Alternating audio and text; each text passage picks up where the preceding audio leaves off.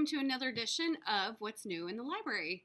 So today I come to you with some exciting news.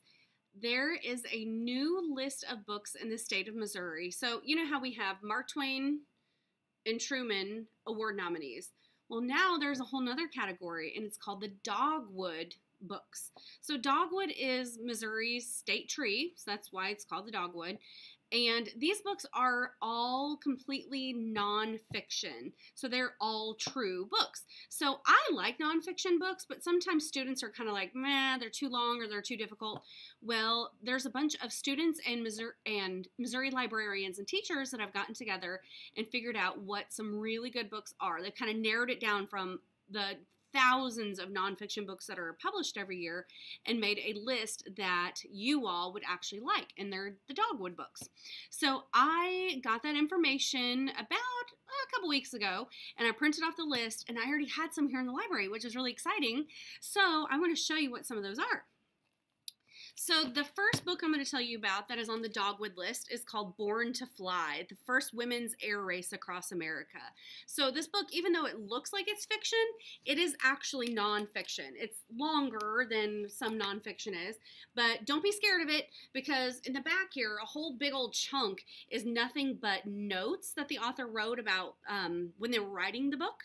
So the actual text of the book is there's not that much there. So don't be afraid of it, even though it looks really thick and it looks like it would take a long time to read. Don't be afraid of it. So this book is by Steve Sheinkin, and he's written quite a few other nonfiction books that are really popular. So there's a couple of them. We have these in the library too, so you have to check those out. But this is pretty cool. It's about women's aviation. And in the 1930s, how there was this big race in America. They started in California and went all the way to New York. And it was a race, and it was only for women pilots, which was a really big deal back in the day, because flying was kind of new. And women that were pilots, women that flew, was like really, really rare. And so this competition was only for women, and they raced in their airplanes to see who could make it there first. So there's some really good stories in here. It's probably the most famous person in here you'll learn about is Amelia Earhart. That's her on the cover here. And there's a bunch of other women pilots that deserve attention too. So you should check this out. It is located in the nonfiction section in the 700s. The next one that was on the Dogwood list that I want to tell you about is called Seashells, More Than a Home. So when you first look at this book, you're like, Miss Otto, that's a picture book. That's for little kids. Not always. Picture books have a lot of information in them. So you can't just look at the pictures. Like when you were little, that's probably what you did with picture books. But you have to read the information in here. So it has charts and diagrams and information. This one happens to be all about seashells. So this is located in the 500s, and it was also on the Dogwood list. Another one on the Dogwood is called Torpedoed, but I'm going to come back to this one. I want to tell you about this one in a little bit. It's really good. These next two are not on the Dogwood list, but I want to tell you about them. They're brand new picture books that I got in. And again, you're like, really, picture books? No, really, picture books. You guys should be excited about this. So this one is really cool. It's called Dazzle Ships, and it's, of course, true because it's nonfiction. And it's all about in World War I when ships kept getting bombed or torpedoed, and how it was the British Army, the UK Army, they were trying to figure out how to keep ships safe, because they needed those ships to bring supplies like food and war supplies to the country, because England, the United Kingdom, it's an island, and so they needed ships to get in, and so they needed those ships to be safe to bring supplies to them. So their solution was to kind of camouflage the ships, but instead of like straight up camo like you think of, like hunting camo, they painted them these really cool designs. They called them dazzle ships. So if you look at it, again, there's a lot of words on these pages. You have to actually read it. It's not like a little kid's picture book. Let me see if I can show you a cool picture of what one of the ships looked like. So you can kind of see how they were camouflaged, but with like kind of squiggly lines and bright patterns or black and white. And this is a true story. You should Google dazzle ships, and you can see the guy that came up with the idea and what some of the actual ships look like. And it was successful. Less ships were bombed, and the UK was able to get in supplies. So again, that is a picture book you should check out. It's located in the 900s. The next picture book is Liberty Arrives. And again, you're like, really, a picture book? Yes, really, a picture book. Look at all the words on these pages. You've got to read this picture book. It is all about the Statue of Liberty. And there's some really interesting facts in here. I read this book, and I learned some things about the Statue of Liberty and like who built it, how they paid for it, the struggles that they faced trying to get it built. And I learned a lot of information. So you should totally check this one out as well. This is located in the 900s. And then I want to go back to this book. So this book is on the dogwood list. Now, during our, like a couple weeks ago, whenever we were home because of all that cold weather and stuff, I got cozy, got a blanket, and read one of the books that is on the Truman list this year. It's called Lifeboat 12. So whenever I first looked at this, I'm like, well, I don't know. It's probably a story about kids like on an island or something. I don't know. I don't really want to read it. I could not have been more wrong, you guys. This book was awesome, and I think you would like it too. So it takes place during World War II, which is the war that involved Hitler and the Nazis in Germany. And what happened is there was kids, this is based on a true story, it says it right there. So there was kids that were living in England, and their families were really worried because they knew that Germany was getting ready to come over and start bombing England and start taking over. And so the families were like, well, we don't want anything to happen to our kids. So they decided to ship their kids off to a safe place during the war and then bring them back when the war was over. If you've ever read the book, The War That Saved My Life, this is the same concept. In The War That Saved My Life, they shipped them off to like a farm, like in the northern part of the United Kingdom, to where they were safe. But in this book, they shipped the kids off, literally on a boat, they shipped them to Canada. And the kids would stay with a relative, or they would stay with like a foster family during the war to stay safe, and then return to their families when the war was over. Well, spoiler alert, these kids get on a boat to go over to Canada, and the boat gets torpedoed, which kind of goes back to this, but this was World War I.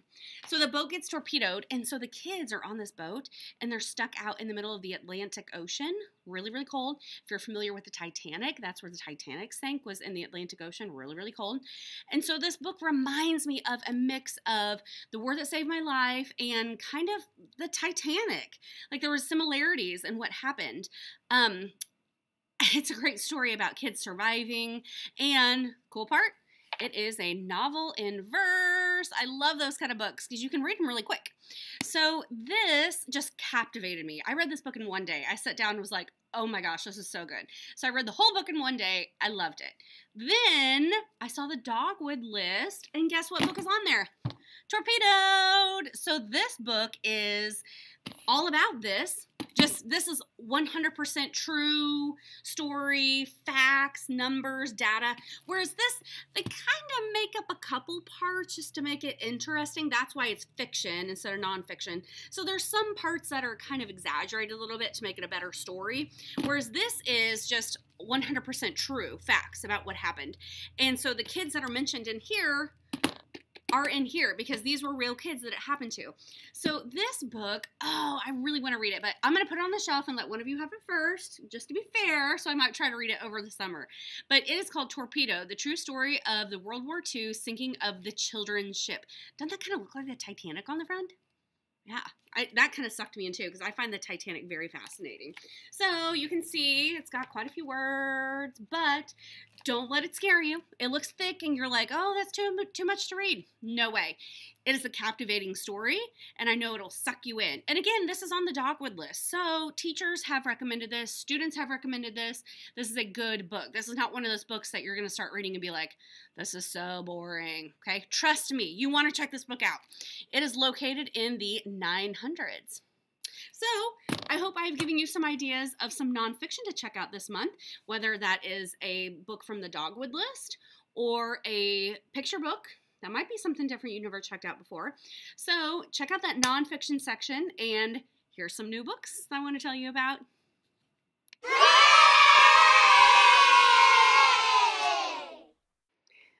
In comedy this month, we got in one new book called Pie in the Sky. It reminds me a lot of Diary of a Wimpy Kid because it's got a bunch of cool pictures. In science fiction, we got the latest in the Hunger Games series called The Ballad of Songbirds and Snakes and Where She Fell. Two new books in fantasy this month. The first one is called A Wish in the Dark, and it kind of reminds me of the people of Sparks in the City of Ember, and Wings of Fire. In action and adventure, we got a new book called Spy Runner. This book takes place during the Cold War. In mystery, we got in a new book called Trace, and this is a book that I really want to read. It's about a kid whose parents are in an accident and killed, so he goes to live with his aunt in New York. And when he's in New York, he goes to the public library in New York, and he likes to sit in the library and read. And one night when he's in the library, he sees a little boy with really old clothes on that are really tattered, like old and disheveled. And he can see through the little boy, and the little boy is a ghost. So he finds a ghost in the library, one I really want to read. Next in mystery is called The Mystery of Black Hollow Lane. This is about a girl whose dad disappears, and her mom is like really depressed and doesn't really want to be her mom. So she ships her off to a private school in England, and when she gets there, it's kind of a weird like private school, and there's weird messages on the walls, and she can't figure out what's going on. And she thinks that this school might have something to do with why her dad disappeared. So it's one big mystery. The first book in realistic fiction this month is actually historical fiction. It takes place in 1805 in a Native American tribe. And the little girl that this is about, she is deaf. Almost every single person on the island and in her tribe is deaf. And so she communicates through sign language. And there's a scientist that comes to the island that wants to figure out why almost the whole island is deaf. So he starts to do science experiments, and things go real bad real quick. Next in realistic fiction is Up for Air. It's about a girls' swim team. The Unsung Hero of Birdsong USA. This book is a nominee for Mark Twain Award next year, and it reminds me a lot of Walking with Miss Millie. Stand on the Sky is a new one we got in. And the next one, The Village of Scoundrels. This is one I want to read. It takes place during World War II, and it's about ordinary citizens in a French town that take in Jewish children that have escaped from concentration camps. And the people in the town keep them safe from the German police officers. Where the Heart is the other one in realistic fiction we got in. And the cover's blue, so you know it's probably going to make you cry. Also, The Mighty Heart of Sunny St. James, King and the Dragonflies, and the next one looks pretty good, Orphan 11. My Kind of Paradise is about a girl that gets in trouble and has to work at a library as her punishment, but to me that doesn't sound like punishment. I, Cosmo is a new one. The cover is blue, so you're probably going to cry. It reminds me a lot of Maxie's Secrets. The Humiliations of Pippi McGee. Planet Earth is blue.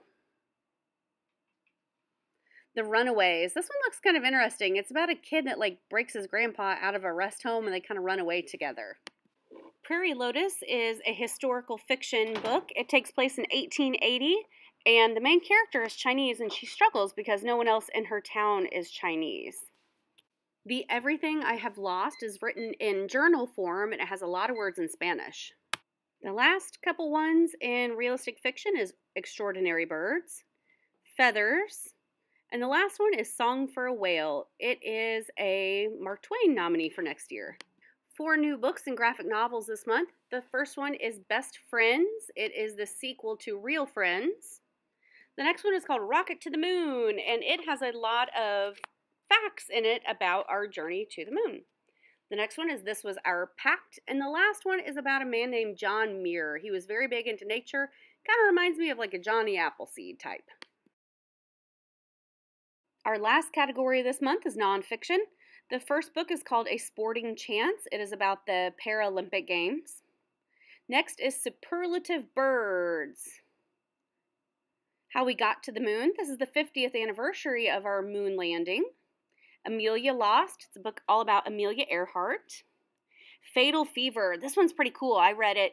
It is about a lady that had the nickname Typhoid Mary, and she spread around the typhoid disease to a lot of different families and did not even realize it. Mummies Exposed has mummies from all over the world, not just Egypt. Born to Fly, I talked about that one earlier in the video, as well as Torpedo, the one that goes with the book Lifeboat 12.